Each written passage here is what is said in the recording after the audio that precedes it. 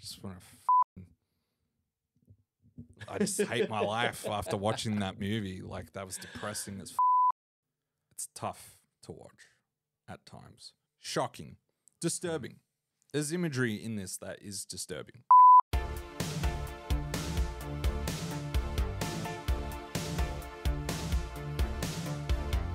Hey everyone, and welcome to another episode of Movies Worth Seeing. Today's episode, I'm again joined by regular mainstay. Well, I try to get rid of him, but he keeps coming back, like that dog that just keeps coming back. Stop throwing the stick. I'm joined by Adi Aisha for another review today. Today's episode, look, we're going to do spoilers because it's kind of difficult. I feel like this movie is something that we could do a review in like 5 minutes if we don't talk about spoilers. Civil War. There was a lot of mystery going into this. I expected a war film. This kind of is a war film, but it's also like the soldiers are not the main characters. And I love that. You know what? I was actually thinking, we always see a movie where we follow the protagonist and they're the hero. But how about we're doing about the accountant that has to deal with all the shit that Superman leaves behind? But now we're watching like a war movie where it's not about the soldiers. It's not about the president. It's not about anybody of significance. It's about the common Man, like the average person. Yeah. Almost like a civilian. Exactly. But then the Dealing war with that. journalists, right? Yeah. And I think that's beautiful because you get the information that they are given. So watching Civil War, we took my mum to watch it. Ooh, big mistake. My mum is like a very traditional movie watcher, and she loves movies with like a strong hero, strong villain, and lots of context. Like, she wants to know everything going on. This movie establishes that there's a civil war, and that's it. The president is locked up in the White House trying to protect himself. These journalists are trying to get an interview with him. That's it. It almost becomes like, the movie becomes like an empty vessel where you're like, what's the point of this? What is the point of war? All war is pointless. Is that what? That's what I love about the movie. It gives you that same experience. It leaves you with images you didn't expect to see in a big screen. Like, there's so much going on that you just get lost. You don't know who's on what team, and when you're trying to survive, it just doesn't matter anymore. And that's the experience you have in war. Well, not that I would know, but Back in Nam, when I was in Nam. you don't know what is going on. And that's the beautiful thing. That's the experience this movie is giving you. And that's what I loved about it. I get that. But as a movie watcher, I do kind of feel empty afterwards. And like, just you saying the movie's point is to make you feel that way, it doesn't make me feel any better. It just keeps me feeling that same way. There's one scene in particular, getting into spoilers, where Jesse Plymouth, Yep.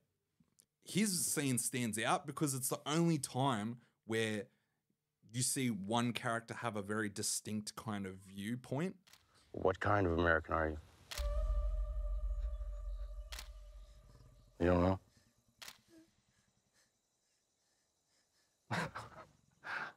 It's the only time in a movie where it's clear who is right from wrong. But who is he with? Is he with the Western forces or is he with the president? Yeah, we don't get. Exactly. That's what I'm talking about. You know who's right from wrong, but you don't know which side is right and which side is wrong. You don't know what side they're fighting for. Someone's trying to kill us. We are trying to kill them. Okay, so there is, it is given that the president is wrong and the Western forces are right. But everything that happens in between, you can't separate the two. It just feels weird, like in Fallout. Imagine if like you never found out any answers about why the world has become like that. Wouldn't you feel like kind of like empty? Well, it's a different structure. It's a different story. With Fallout, for example, it's important for the main character to learn what happened, because that creates a divide between her and the other characters. That makes it's vital, which is going to be crucial for the second season, right? In Civil War, you don't need to know why. You just need to know it's up. There was plenty of up scenes in this for Right. sure. There's reasons why I wouldn't want to watch this again, and I'm surprised you wanted to watch it a second time. I loved it the second time even more than the first. There's so many little things that I missed. It's actually really interesting. Like just little lines. Like for example, Kirsten Dunst's Lee says, "I went to the Intifada and went to all these wars. I survived all of that to tell home, to bring it home, to tell them not to repeat this at home as a warning." And then there's another line saying, "Once Washington is down, they're gonna turn on each other." That's the end of the movie. It's not the end of the war. That's the beautiful thing. You don't know. It's not about the. It's not about the war. It's not about the political aspect of the war. Like it's disguised as being about war to kind of hook people in of like, oh, there's gonna be like action and like explosions and this. Oh, there are. There is, but everything's got this realistic grit to it, where it's pretty much what you would expect an A24 produced movie to be, like a big budget A24 movie. But the interesting thing is like the stuff you're talking about, like having that empty feeling and stuff like that. That's such an art house thing to do. Look, it's not a typical Hollywood structure movie. And I understand you think it's art housey and artsy kind of stuff, giving that emotional experience. Because, yeah, it is about creating an emotional experience and not just a beginning, middle, climax, end. Hero wins. It's more about the message than the explosions and the visual storytelling. It's just different from any other movie where it's just for entertainment. This is kind of like a bit of a wake-up call. It's like, get your head out of your fucking ass. It sure is set in the near future, and it seems so far away, but this is reality.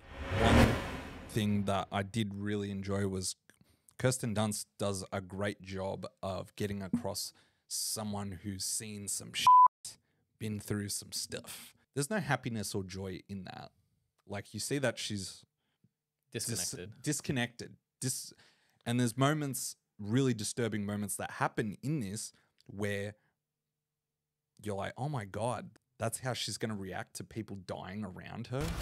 Every time I survived a war zone, I thought I was sending a warning home. Don't do this. But here we are. Yeah. Any one specific moment that you're like, wow, this was amazing, or wow, this is horrible?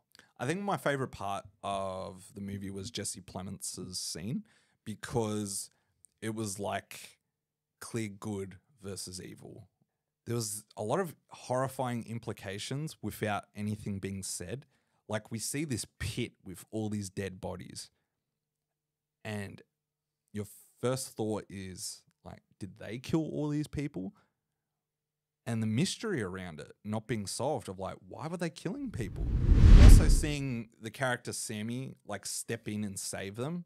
That was like the first moment where I'm like, oh, they're not completely like lacking humanity. There's still some life left in them, because you've got this old guy who's like, I know this is going to get me killed, but shit, I'm going to do it anyway. Well, with that said, 0 to 5 stars. What would you give it? It's so well made and it looks so great, and the sound design is amazing. And there are some great moments with these actors, but you don't get a satisfying feeling by the end of this. I'd say 3.5. The performances are great. Like, all the ingredients are there for a great movie, but man, this could have been something so much more. I love the way it portrays war in like a realistic, gritty way, and gets across the intensity of reaching a point where you actually want to leave the scene. You're kind of like, I'm done with this scene. Can we please get out of here? Almost like you're feeling that discomfort that the journalists would feel from being in this situation. So that's great. But just as a story, there's nothing for me to latch on to. It just, it's so weird. It's so hard to describe. It's like, it has this controversial premise, but it just doesn't do anything really that memorable with it, other than like the one scene that everyone talks about with Jesse Plemons. 100%. I'm going to give it a 4.5 stars. This movie is not afraid to set the message as the most important and prominent attribute of the movie. It's not a story about the character, it's a story about the situation, the circumstance that they find themselves in. And it's not about the past or the future, it's about what's happening right now, the chaos you're finding yourself in, and the way you're trying to work yourself out of it. That's what this movie is about. And I think it did an excellent job in leaving the audience confused, unsatisfied, with a good running start and an abrupt finish. The three moments I would say that take the 5th star off is the death of Lee. It's because she pushes Jesse to the ground and then in a line of fire and then remains standing to catch all the bullets. And like, no, you do like freaking jump, grab him and just drop together to the ground. That's what anybody would do. So that's dumb. The more I think about it, though, what if Lee just had given up and reached the point where she just wants to die because she's like, I don't want to keep doing this anymore? I mean, that's the only justification I could see for it, but I don't like it because it doesn't make sense. Yeah, like I didn't like it more so because of the way Jesse reacts. That's funny that you don't like it because of the way Lee reacts to her own death. I love the way Jesse reacts. I love the way Jesse reacts because that's exactly... But that reaction has been set up at the fuel station. I'm never going to freeze up again. It has a second setup at the helicopter where it's like, will you make a photo of me when I die? And Lee says, what do you think? Of course I would. And then this is then the payoff. Jesse makes a photo of Lee dying. That's perfectly set up and paid off. I understand you don't like it because it doesn't make sense because you would try to help someone. That's the most rational thing you would do. But these people live for the thrill. It's a different mentality. Yeah, and maybe that is the point, is that I can't understand their circumstances because I've never been in those circumstances where I'm totally desensitized to being in a war. The second bit, I wasn't a big fan of it, is the death of Sammy. Where did the bullet come from? How did he get shot? Like, the shot is behind the aluminium. The bullet came from behind, but he got shot from the front. And if he got shot from the front, it would have gone through the window. But the gun was lower than the window, and the window was intact, and it would not have gone through the hood or the dashboard, or it would have gone through the wheel. Or through the engine, so that could have worked. It's like, so where did the bullet come from? That was very weird. He should have been shot in the shoulder. And the third bit that I was really weird, which was a very artsy moment, is right after that they were driving through like a forest fire, and you had them sitting in a car at night and all the little flames coming by the car, and it's just like, do you remember the scene? It's in the trailer. I actually liked that. No, it looks beautiful, but it's the rhythm of it is so different. It felt out of place. I like what it represented of like 100%. Even in this chaos, there's some kind of weird beauty. Well, yeah, 100%. I get it. Like, I get this. I get why that cutscene was there. But just the rhythm of it, the color of it, it just felt out of place to me. Oh, okay. You know what I was disappointed by? That we didn't see a after they shoot the president. It would have been great if they like all kind of stood on the president's dead body and like took a photo, like all smiling, like, we did it. And the journalists are like. Anyway, you can make the right choice by sharing and subscribing to this video. Yes. And comment below, did you like Civil War, or you didn't like Civil War? What were some of your thoughts? 1 to 5 stars. 1 to 5 stars. Comment below what you would give it. Yeah. Right? Yeah. Now we've got to work out a thumbnail for this.